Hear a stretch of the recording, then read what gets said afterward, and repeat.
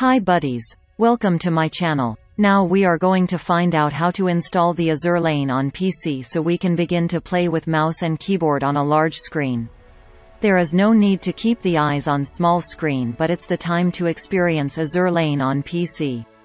You're watching it on the screen, and you'll discover how it is actually running. Now we should do it. A URL is given in the video description or perhaps in the first pinned comment. You will find this link actually. Simply click it, it will lead you to this page of BlueStacks Azur Lane. Install Azur Lane on your PC by using BlueStacks. BlueStacks is an amazing program to download virtually any Android game on a large screen. Simply click on Download Azur Lane for PC and this game will be installed on your laptop. Here it is, BlueStacksInstaller.exe. We click this file to start it. Windows 10 might require permissions. To continue installing, simply accept the terms. In order to view Game Installer, it's better to minimize the internet browser in this way. Now I'm gonna choose the directory for the installation of this game. Directory is often picked simply by pressing Customize Installation. We just leave it as it is, we head over to Back, and we click on the Install Now option. This file is very small and will be downloaded within no time at all. The downloading is determined by the net speed. It will then set up the emulator in your desktop. Look, the file is installed. This is the first time it'll open BlueStacks, so it's going to make some configurations, which it's only gonna do this time. The rest of the times it's not going to take too long to launch. This specific action is very important.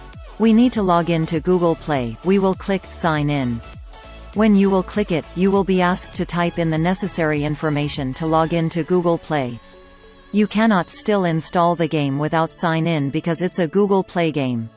Like we've discussed, we will enter in email and also password to get access to Google account.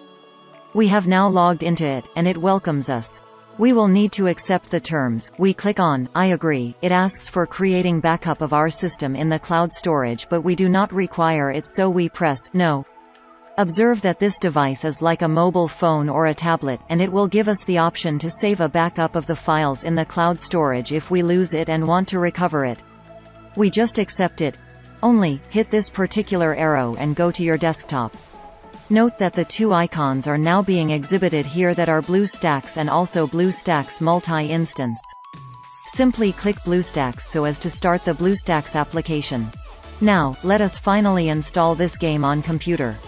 Azur Lane is being downloaded, have patience. Depending on your internet connection, it takes more or even less time. Since it will take a couple of minutes to download, so I will cut this part in the video tutorial. Thus, it's now done downloading, and as you can observe, it has now created one more icon on the desktop, Azur Lane, which will let us connect to the game without needing to go to the BlueStacks. Starting the game on PC is now very simple, just click this icon twice and there you go. We might start Azur Lane directly from here, but I am going to demonstrate how to do this if we start BlueStacks. We are going to click this BlueStacks icon to start out the game. You may also modify the settings of keyboard from here. We will keep it at the default. We close it. Firstly, I would like to explain how there are two big screen methods.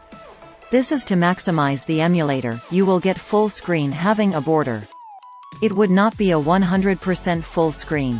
By pushing F11, you'll get 100% full screen for the game.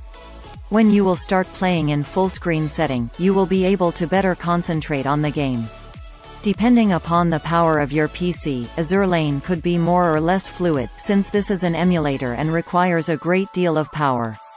Let's now quickly look over how you can alter the language of the game. To alter the language, select this cogwheel and hit on Preferences. There are various languages accessible to this game. See, this is how I have altered the language. Finally, I am done with the installation of the game. If this video was effective for you, then subscribe to Usitility channel and we will come with new stuff. Thanks to you for watching the video, and see you in a new video. Bye.